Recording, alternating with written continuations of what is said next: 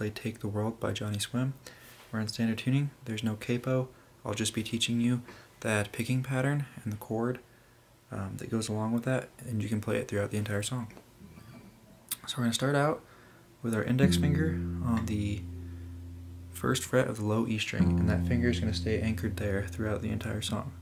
And we're going to put our pinky on the third fret of the D string.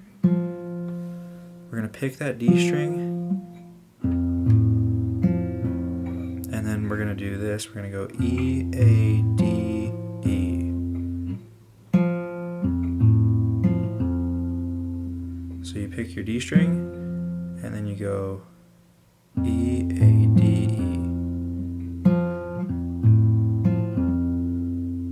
Next, you're going to drop your pinky.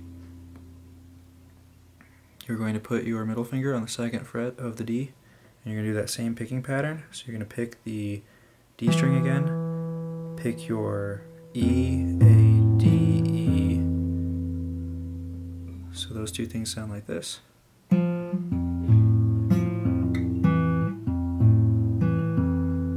lastly, you're going to drop your middle finger, so there's no finger on the D string at all. Same picking pattern, so D, E, A, add it back to the second fret and do the same picking pattern. And that's it. So it goes from the third fret, second fret, open, second fret, third fret, second, open, second. Okay, so really slowly here. D, E, A, D, E. Switch fingers. D, E, A, D, E. Open. D, E, A, D, E. Back to your second fret. D, E, A, D, E. And at full speed.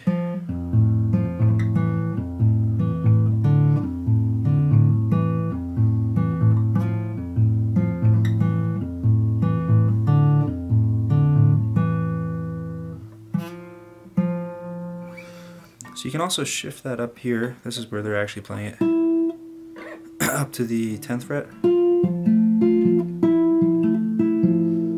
And that's going to be very similar. It's just you're going to have your pinky on the 10th fret, middle finger on the 8th fret. Well, it's the 10th fret of the G. Middle finger is on the 8th fret of the A. Index is on the 7th fret of the D. And now you're just shifting your pinky to the 9th. And then you have to transform and go to your index on the 7th, middle finger on the 7th of the D, and your ring finger on the 8th fret of the A.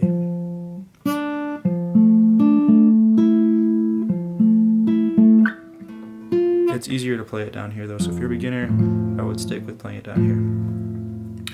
Alright, so that's all there is to it. I went through that very quickly, so if you have questions, go ahead and comment below. If you'd like to see more tutorials, please subscribe to my channel. Thank you for watching.